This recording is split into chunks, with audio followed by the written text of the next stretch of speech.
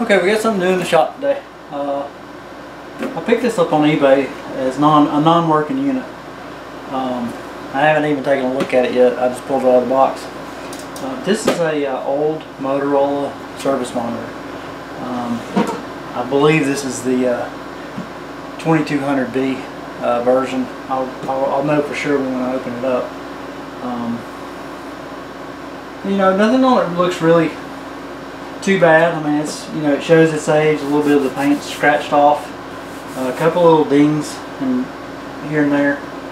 But I don't see anything major on the outside.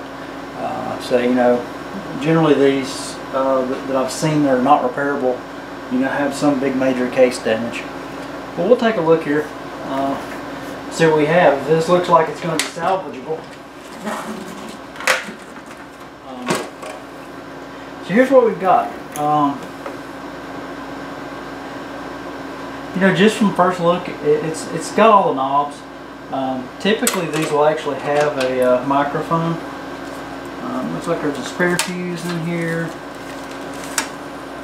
I actually have the microphone that goes with this. I just don't have the this type of connector on it right now. But if we get this unit repaired, this will probably be a multi-part video in restoring this. If that ends up being the case, I'll need to get it apart and make sure that it actually has all the pieces to actually get it back up and running again. Okay, one of the first things that we're going to check before we do any, you know, apply any power, is to check the rear fuses and see if there's actually a fuse that has blown or is blowing, causing problems.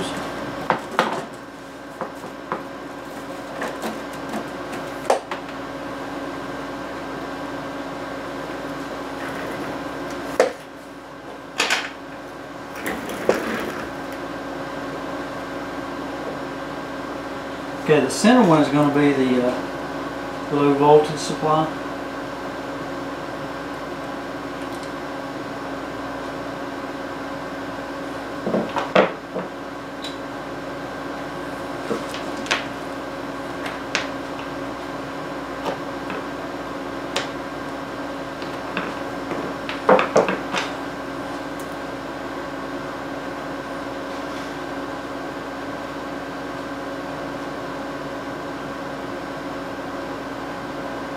Okay, it looks like the fuse is actually popped just below the where you can see the glass.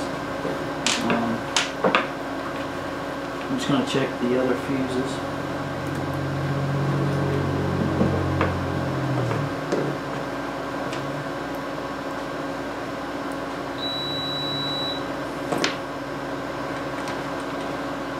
Okay, so we know we need to take a look at the power supplies first. On this particular unit, the low voltage supply is more than likely it has an issue. It may be something upstream from this. But we'll take a look and see if we can figure out what it is. One thing I'll note on these, one thing I've noticed on at least these Motorola supplies, they have little washers on the screws, and you need to be real careful not to lose those. If you do lose them, a lot of times if you end up with just a screw, be sure that you put a little bit of blue Loctite on them, otherwise they'll work loose on you.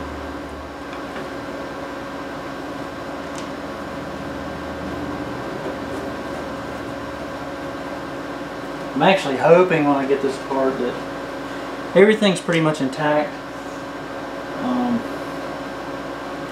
I'm actually kind of hoping that it's just a really simple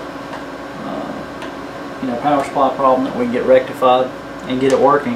If that's the case, I'm probably going to go pretty far on this to actually restore this to as original as I can get it condition.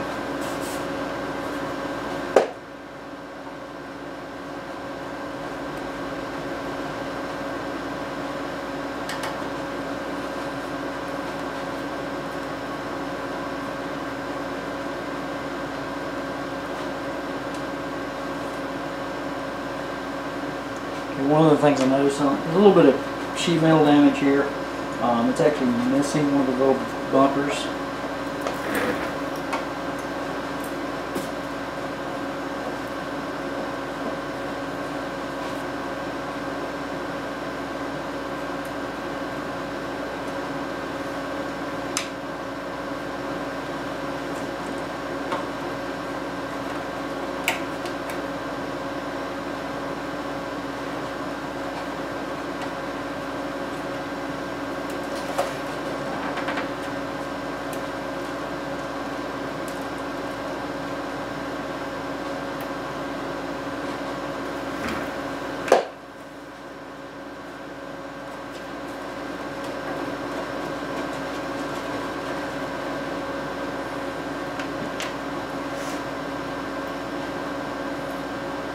One thing that concerns me, several of the screws are actually loose already, which more than likely somebody at least opened up the case on this.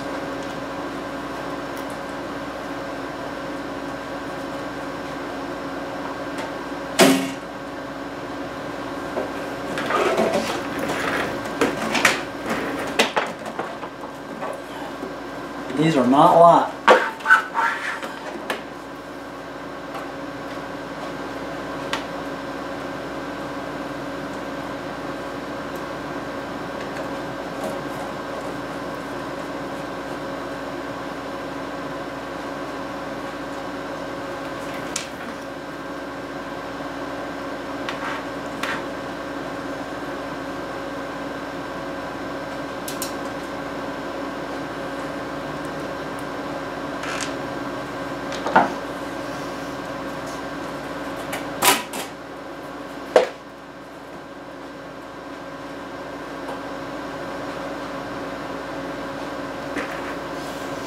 Okay, just from an initial look, it appears everything is actually here. All the cards are intact. It's actually relatively clean on the inside. There's more dust obviously up here. But in the main section it looks relatively clean. It even still has the original batteries, or the original style batteries at least.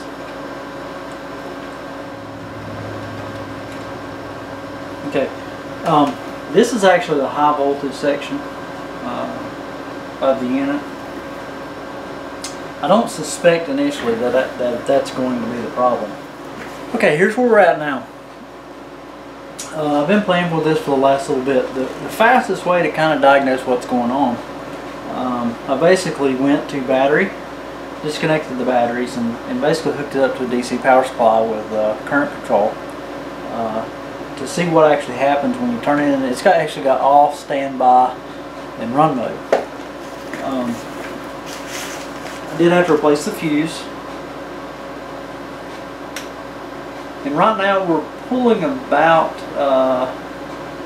0.8 amps just in standby mode. When I do go to the on mode, a relay clicks on and either the power supply drops out or it's just simply not pulling any power. There's more than likely I really need to take a look at the actual power supplies themselves, which is going to require a lot more disassembly. So I'm going to get started on that and see what we can find out. I'm sure it's unlikely I'll have the parts to actually repair this today. So I'll be having to do some ordering process and things like that, and I'll try to go over that in the videos to kind of give you an idea of what's required to actually find replacement parts for one of these, especially if they're not available from the manufacturer. Sometimes you have to actually re-engineer some things to get it to work. Okay, I've got some of the simpler stuff off. I've got all the covers off there on the top and the bottom of the unit. Right now I'm just kind of wanting to go over. I'm going to remove the batteries. All the power supply sections that I'm wanting to look at first are here in this rear panel. I want to go ahead and get the batteries out. I doubt they work anyway. But you want to be real careful. The best way that I've actually found to remove these is to ideally use something plastic if you can. I use a screwdriver. But basically you just kind of want to work the batteries back and forth and just slowly start sliding them out.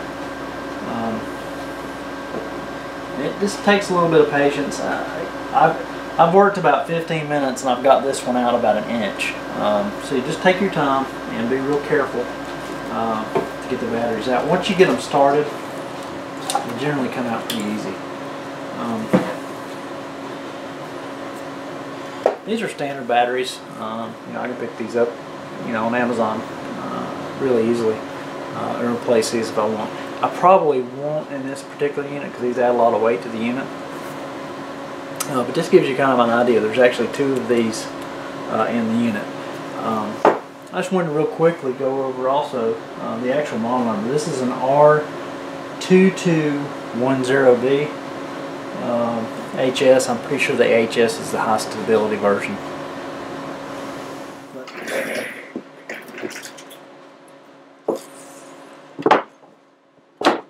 Okay, there's both batteries out. This is a safety thing. I just wanted to remind everybody, and it says it plainly. There's a high voltage section that's up here in this area. You're going to want to make sure if you plug this in, even if it doesn't turn on, that you check that high voltage area and make sure that you discharge everything before you start working on it. Otherwise, you could get a nasty surprise. Okay, here's some close-ups of where I'm at right now. Basically, I've removed the batteries. These 2 batteries were in the unit, and this is the tray that the batteries sit in, and that actually covers up this part. This is the power supply for the unit right here. As you can see, it's got a very large heat sink. The inputs are here on the back of the case. So what we're going to want to do is we're actually going to want to remove this section and take a look at this module and see if we can figure out what's going on with it and it isolated. Okay, just to give you a real quick idea how to actually remove this power supply. The power supply is right here. If you look on the back, there's actually this big heat sink. And there's actually a couple more screws in here, but the only 4 that you need to worry about are the 4 that are in the outside corner. Once you remove those, actually just kind of wiggle and give a little tug and it'll come loose, but don't pull too hard.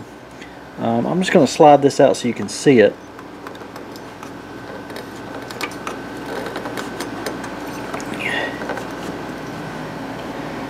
Okay, you see that connector?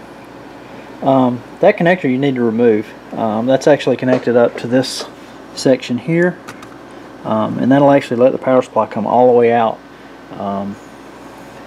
We can take a look. I'm already suspicious of the caps. I see some discoloration, or maybe it's just a lighting effect, but this is more than likely our first problem that we'll have to solve. Okay, I've got the power supply removed. We got this disconnected. The easiest way to do it is actually to work your hands in and get these clips disconnected and come in with a flat blade screwdriver right in the crease. Just don't put a lot of pressure, just kind of easily start wiggling in and out and have some outward pressure with a flat blade screwdriver. I have not tested these yet, but as you can see, these caps don't look good. I see a little bit where they've actually leaked out up in this area, and they're kind of you know, got fat tops kind of squeezed out. More than likely these will need to be replaced, and you know, this failure could have caused more damage on the power supply.